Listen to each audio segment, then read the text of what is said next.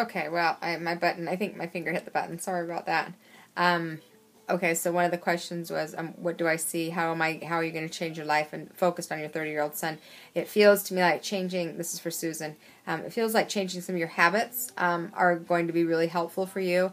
I feel more of a opening up, more of a connection with your son, communication, sharing. It feels to me like if you can find some ways to share some of the things that you're going through and some of the changes that you're making, I think that's going to be helpful for both of you.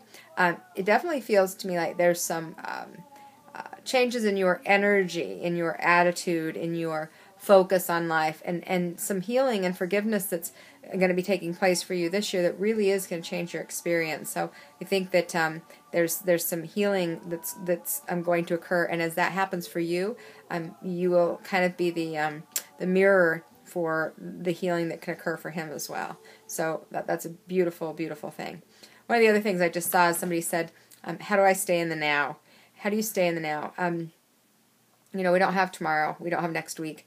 As I sat here before I offered to actually do these readings, I'm working on a memorial service for a friend and that just committed suicide. And, we're not guaranteed next week, next month, next year, next hour. And so this moment is all you have.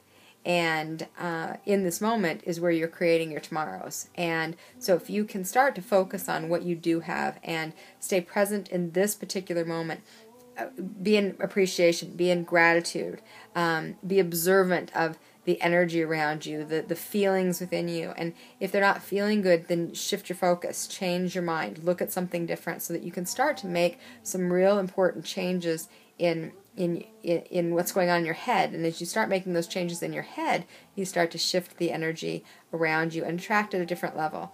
And also, the other thing is to think about is that when you do, even just affirmations. Yes, I'm a believer in affirmations. That's what turned my life around when I was 19 years old.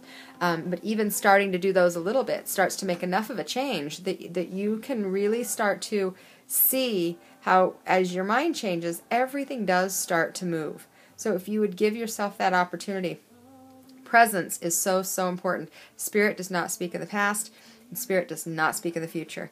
Spirit speaks in this exact moment, right here, right now. Present moment. That's the only moment you have.